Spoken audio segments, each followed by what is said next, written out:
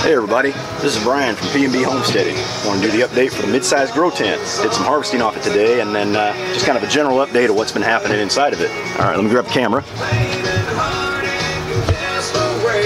Got a little background music there from Aaron Lewis.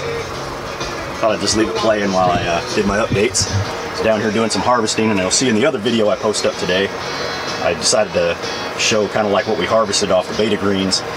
So what I've been doing is just been kind of coming in here and doing some grazing, where I basically just take a tray out, I'll cut it off, and then I just stick it right back where it was. And then you can see it here, this one here, it's been, you know, chopped today. This one over here, I chopped just a little bit off of it because it looks like it's a little further behind. So I only took a little bit off of this. And then, you know, we got our new seeded greens. They're doing well. I mean, they're coming up. This is the DMR. So it's starting to fill in nice. Should be eating on that in another week or two. And we got the gourmet lettuce blend here. You know, they're coming in nice. Got some nice growth. Keeping them nice and moist. Not over moist though, because they do have the draining trays, and then they drain into these trays and come down here. I need to empty out the tray from last night because I did water yesterday.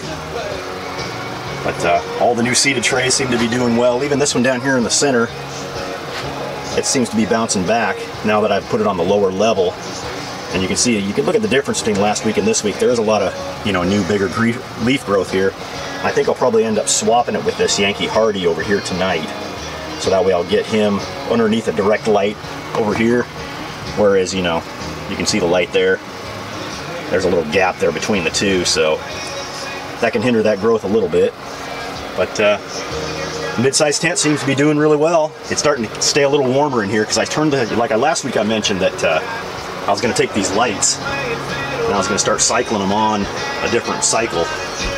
And so I started taking this one here, and this one here comes on during the day. So it's staying on and keeping these plants warm during the day, and it keeps this storage area probably about 10 degrees warmer than if I do it the other way around and just letting it go. Everything run at night so it has lower energy costs, but I'd rather have the warmth in here to keep the plants growing. So I have seen some growth coming off those plants. So, you know, by taking those and cycling that at a different temperature, or not temperature, but a different light cycle, it gives me the ability to kind of moderate the temperatures inside of here. So, it seems to be doing pretty nice. I mean, you know, I haven't had any adverse effects happening inside this tent. All right, well, this is kind of the update for this week for the mid-size tent. This has been Brian from PNB Homesteading. Talk to you guys again. Hope you're having a great holidays. All right, bye.